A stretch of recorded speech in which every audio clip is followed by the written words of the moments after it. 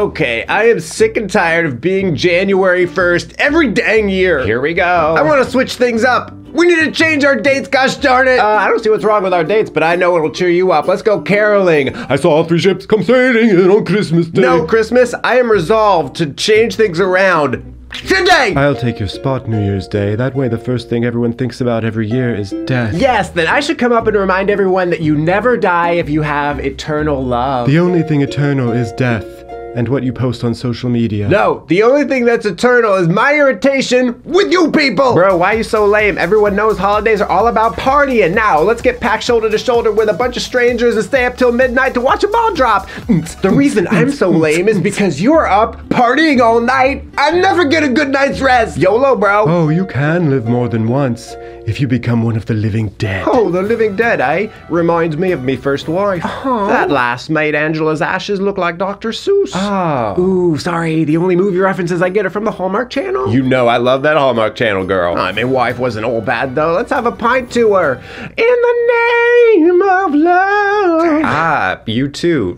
Traditional Irish. You have a lovely singing voice, St. Patrick's Day. Sing Christmassy Killarney next. No more singing. I have a pounding headache because of you. Christmas? Me? Yeah, because I've had to listen to your incessant music for the last 2 months. It's not my fault I got all the best bops of the holidays. I didn't ask people to write them. They're just like, hey, let me write a Christmas song. Boom, Rudolph Red-Nosed Reindeer. Yeah, I'm starting to feel overshadowed. Like, why doesn't New Year's Eve get any jams? Like, the only song I have is Auld Lang Syne, and I don't even know what that means. Like, is that even English? Yeah, and I feel overshadowed by frickin' St. Patty's Day over here. I mean, sure, I can make green waffles, but it just feels forced. Okay, I'm sorry, but who the fudge are you? International Waffle Day? March 25th, hello. Do you mind if I just say happy holidays? Because I've got some friends who celebrate International Pancake Day. Oh, nice. Another shot fired in the war against International Waffle Day. My brothers, I should go first because without the earth, what is there to celebrate? Earth Day is right. Without the beautiful streams and valleys, then what would I compare my lover's eyes to? How about the fiery pits of the inferno? No thanks. Whatever, Valentine's Day, if that is your real name.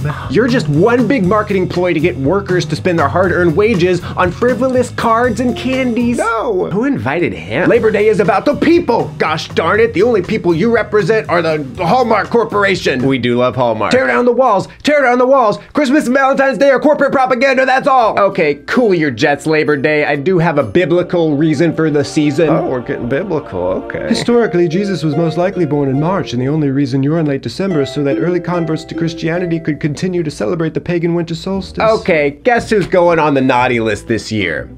Jesus' naughty list. Oh my. Labor Day, you're creating unrest. I'm not trying to get rid of holidays. I'm just trying to rearrange us a little bit, please. Well, guys, according to my calendar, it's already November, which means it is now Christmas season. Who wants to put up the tree and sing some carols? Woo! Party! I am barely over. Show some respect. Does anyone even know when I am? Here we come a-wassailing among the leaves so green. Here we come a-wassailing so fair to be seen. Let a joy come to you, and to you your waffle too. I give up! That's it. I am going on strike.